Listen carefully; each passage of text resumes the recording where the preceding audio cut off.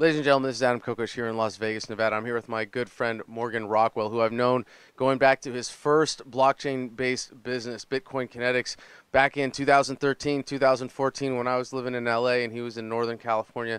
Got to visit his shop up there where they were doing the first mechanical implementations of cryptocurrency receivers to power things like washing machines. And I'll give him a chance to give a brief summary, but he's someone who's been in the blockchain space for many, many years. To hear him talk about some of the stuff, I mean, goes over my head, but it is really awesome to hear how he's engaged and connected to what's going on in a very, very practical way. And as such, he's a Bitcoin trader, and just on February 9th of this year was arrested because he was set up on a trade where he was selling $9,000 worth of Bitcoin. And the person who was making that trade with him said that the money involved had something to do with a marijuana hash oil extraction machine.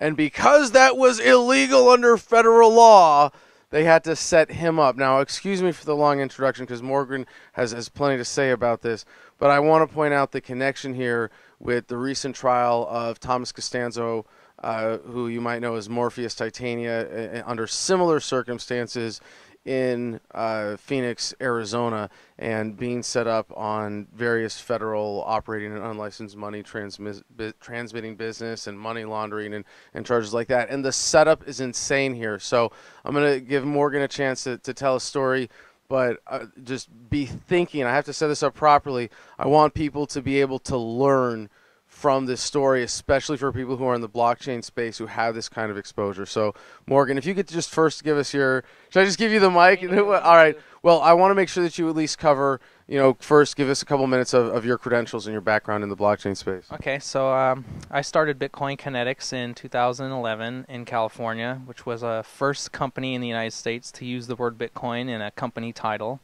And we tried to create the first machines that used Bitcoin, and it was a very trying experience to bring Bitcoin to corporate America and bring Bitcoin to other manufacturing partners like Intel and Google and companies like that.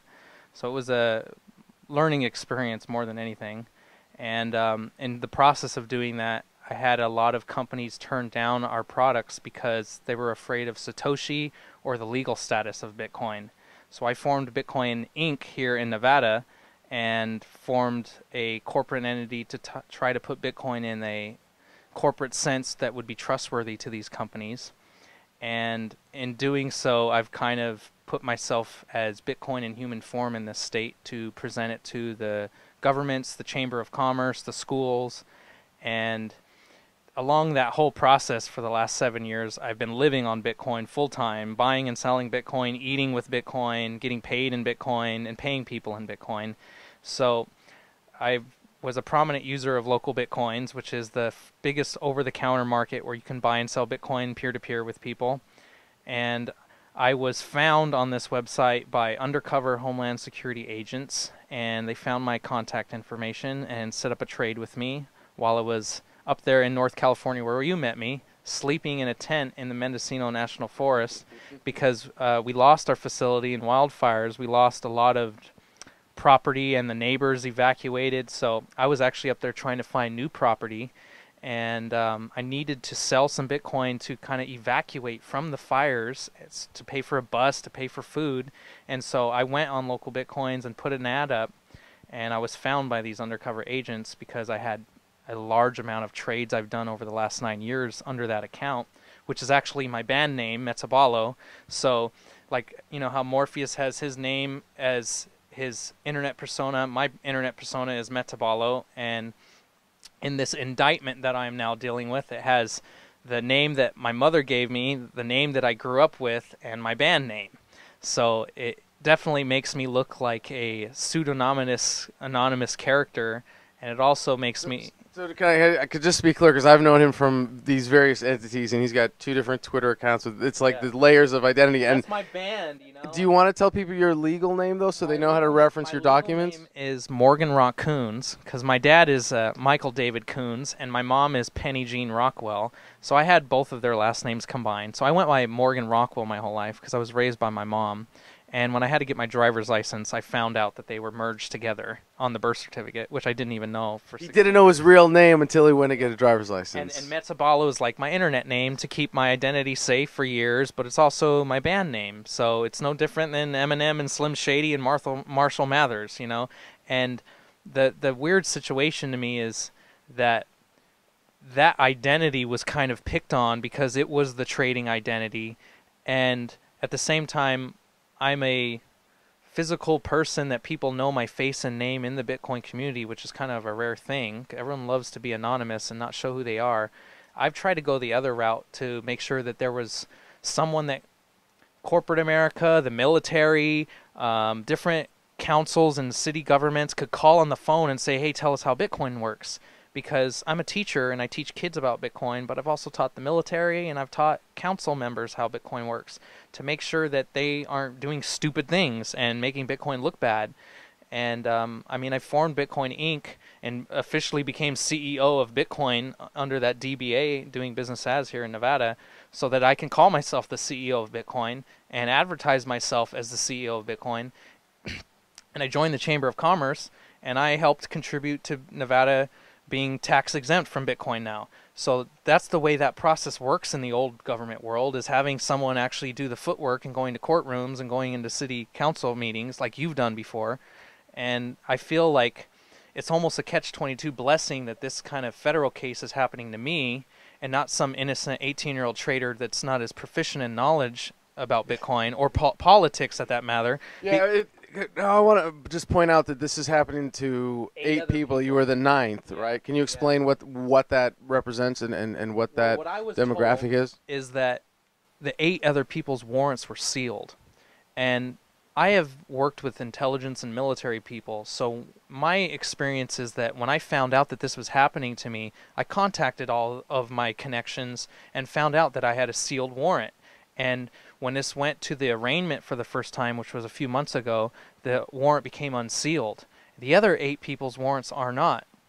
And then the only way that I was really exposed to those other cases was Theo at Abolish the Bit license, who is fighting for the bit license in New York to get abolished. That's Teo Chino. Yeah. And so he came to my arraignment, and he presented me with a little bit of that knowledge and showed me that... Hold on, this is a guy who people should know, someone who is doing some good organizing, standing up for people facing crypto-related charges. Do you know his website? You want to give him a plug here? AbolishTheBitLicense.org, I think is what it is.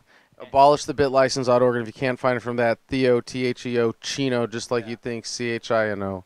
And he's basically shown up at all these court cases, lawsuits. He's kept all the legal issues regarding Bitcoin documented, and that's kind of helped me realize that I'm not alone in this kind of battle with the federal government, because at one point I was teaching the U.S. military to understand Bitcoin in my Marine father's sense that if the military knows how this works, they use it, it'll be safer than them not using it and hating it. So just like the microwave oven and, you know, the TV, these technologies need to be embraced by the military before they go to the commercial markets. Well, hold on, I want to get back to these test cases, though, because that's really what they are, right? They're doing one in every district, and...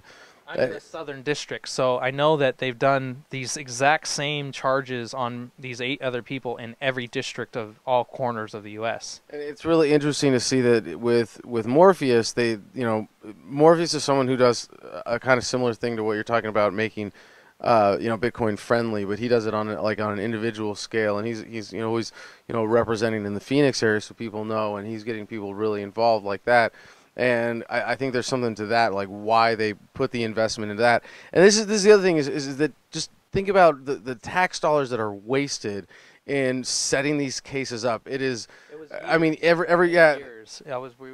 This was happening for many years, since 2014, that I was told that I was being observed, and these trades happened in 2015, and now we're in 2018. So the manpower, the amount of people being paid to follow, spy, investigate, it's just insane to me how much money was spent on not just me, but these 8 other people.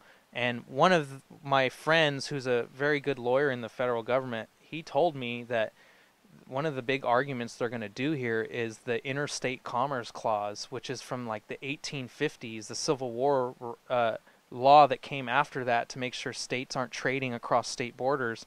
And they're going to try to basically say that Bitcoin's network broadcasts to nodes across state lines and country lines, and even though someone could trade Bitcoin with a person right in front of them, that violates the interstate Civil War 200-year-old law, because you're trading ledger and transaction data across wires. All right, so I want to get back to the specifics of your case so people know like what you're facing at this point. You have just 2 charges, correct? Well, there's 3, and all these other people were charged the same first 2 charges, which is money laundering instrument and operating a money service business without a license, which in my opinion is bullshit, because a person could trade Bitcoin or sell their personal property, but operating a business, that law needs to say that you're an actual business doing this. And the third charge that I have is asset forfeiture, because they want to take everything I have. And what is the actual charge? Asset forfeiture is not a charge. That's the third charge that's listed, asset forfeiture.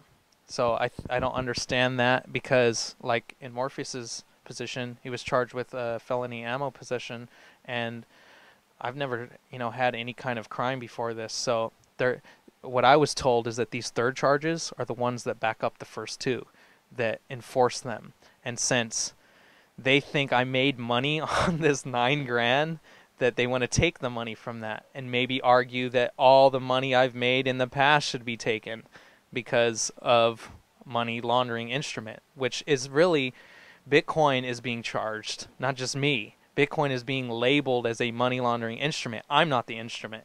Bitcoin is the instrument. Right. So you have a hearing coming up on the 30th. What is that? This is, to my knowledge, the first hearing with the judge that could actually be the judge in the trial. So this is the hearing that will, I think, decide if the trial goes through and when the trial happens and the whole proceedings on how that's going to happen. Because I've been to 3 arraignments and a revocation of bond hearing. And they're not letting you smoke. They're not letting you smoke. Right. Pre-trial conditions say I'm in a federal case, not allowed to consume cannabis because it's federally illegal, right. Not allowed to leave the state. I just want to point out that this is like a whole other punishment in and of itself, going through this whole legal process, jumping through all these bullshit hoops. But you have a unique suffering to endure here as a medical marijuana patient, and I know we had to talk about this because you were explaining to me earlier that you finally become sick of the smell of marijuana, like offended by it because of the temptation. Well, it's like I have multiple sclerosis, and I had a seizure when I was 16. I went to Children's Hospital, Ronald McDonald's neurologist, and they told me to smoke weed under neurological tests and neurologist's advice to consume THC, which would cause the myelin sheath, the coating around your nerves, to grow back. And white blood cells attack your nerves and MS and strip the coating off. So THC causes the damage to heal. So for 16 years almost, I've been consuming THC every day, and I've had no problems. But now it's been 85 days without THC or cannabis of any kind, and I have to do random piss tests to prove that. I'm not allowed to leave the state under any conditions other than trial. I'm not allowed to own a firearm, and I'm also not allowed to commit city, state, or federal crimes of any kind. So if I cross the street and jaywalk, I go to jail. So I'm under these pre-trial conditions, which is horrendous in its own fact, but that's just to make sure that I make it to the trial without being in a detention center, which they tried to revoke my bond over some made-up bullshit about piss tests being off, and I won that revocation of hearing, but now we're going to actually go to the real trial, and if that happens, it's going to be a long process. So just to demystify a little bit of that process for y'all, by contrast with Morpheus, he was held. He was arrested in April a year ago, and the bond was was not an option for him.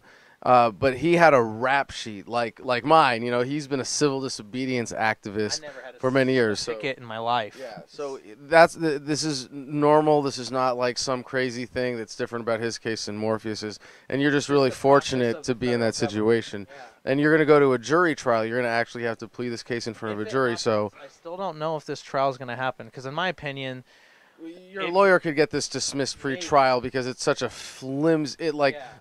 The idea of a machine to process THC and it being under 10, like it is just, it's kind of a stretch. There's so many arguments where your lawyer can say, that's just a waste of And time. Get this out of here. Lose. So they want to make sure they have a good. They've got Morpheus as a test case already, where they've gotten a conviction. And to point this out, he was convicted on 5 counts. And so there's at least one obvious lesson here. And with Morpheus, we saw from his trial that there were at least, and you know that if they have 3 agents testify from 3 different federal agencies, they've got way more who have been tracking the victim for, you know, like in your case it was years, and we don't even know how long it was in the case of Morpheus. But there might be even more like piled up that are about to cascade out. But in his case, he's been in jail for a year, and he's good lawyers. He just was convicted on 5 counts. He's going to have a chance for an appeal, but it is a really brutal situation that he finds himself in. And I think in Morgan's case, they really messed with the wrong guy who's in a position from the outside to make a big impact, to bring a lot of attention to this case. One thing that I said, I am kind of blessed as a catch-22 that this happened to me, because I think I was raised properly to handle this situation, and I know there's some people that would have given up already. And I feel that if Bitcoin is going to have this kind of legal battle in its history, it needs to be verbally defended, physically defended, and I've done enough of the corporate work that I have articles of incorporation, I have the Church of Satoshi, I have patents on Bitcoin, and I have military credentials now that I've presented to the Army Training and Doctrine Command how to use Bitcoin. So I feel that I am the best candidate to protect Bitcoin in the courtroom, compared to like a 20-year-old that sold a joint for Bitcoin that would plead guilty, and then the same case would go through.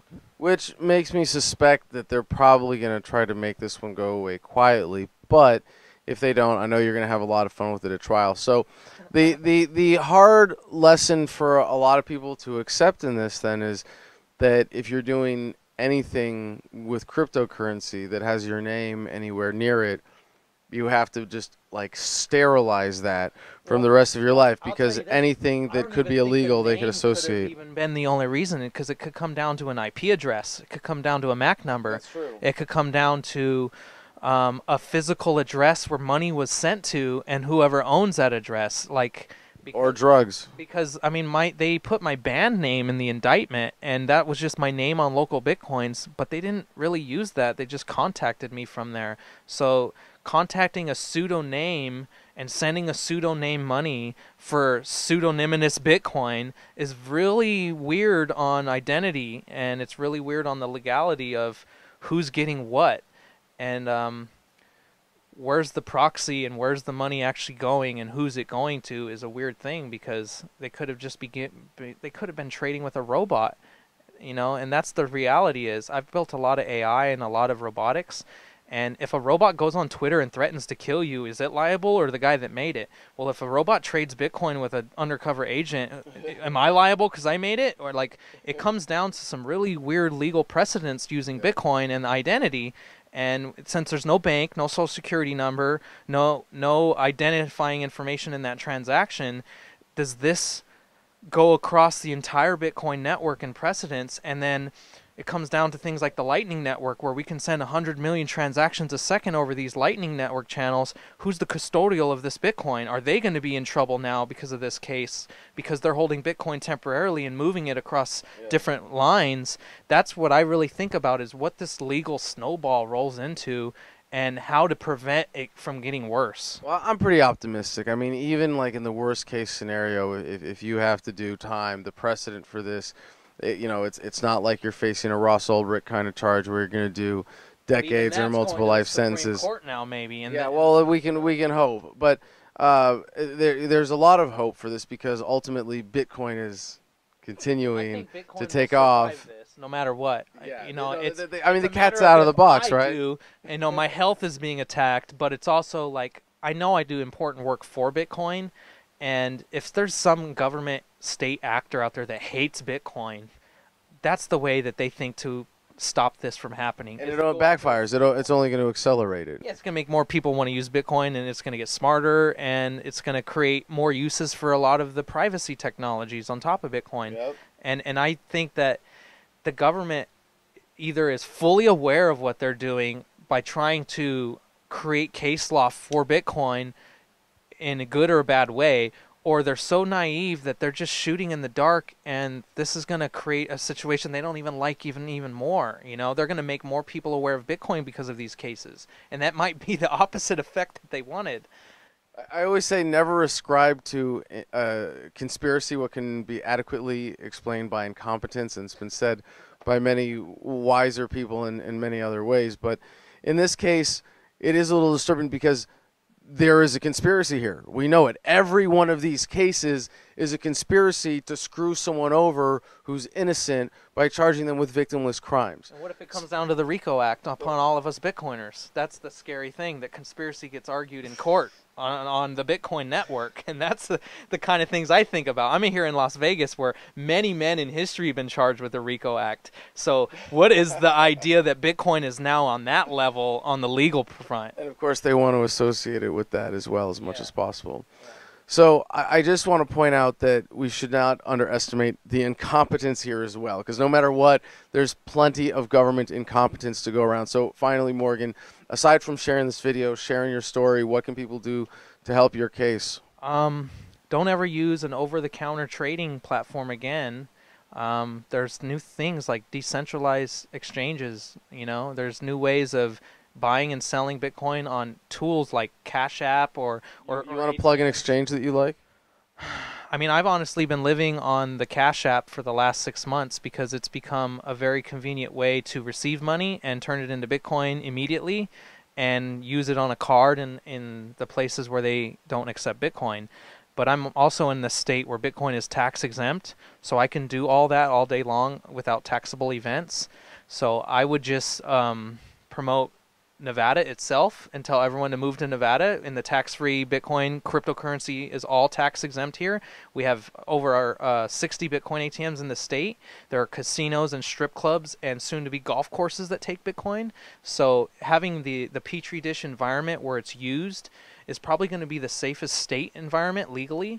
And you know, I know a lot of people don't care about or like the idea of the state, but now that the federal government is literally picking on Bitcoin, Nevada is the safest state in the union in regards to Bitcoin. Thank you to YouTube for hosting this video and for being an essential part of human progress by making video hosting available worldwide to everyone on the internet. However, the next phase in human progress is here with Steemit.com and their video hosting alternative blockchain-based solutions, including DTube. And you can find that through Steemit.com as well as my own page there at Adam Kokesh. This is a decentralized blockchain-based social media network that pays you fairly for your content. Already, I'm regularly making more there with a single post than I do from an entire month on YouTube. So please join us on the next frontier of the information revolution at Steemit.com. And if you want help getting a leg up there, I'm happy to re-steam your posts and make sure that no one is starting from scratch. Just email me one of your favorite posts at adam@thefreedomline.com and we'll share it on my feed.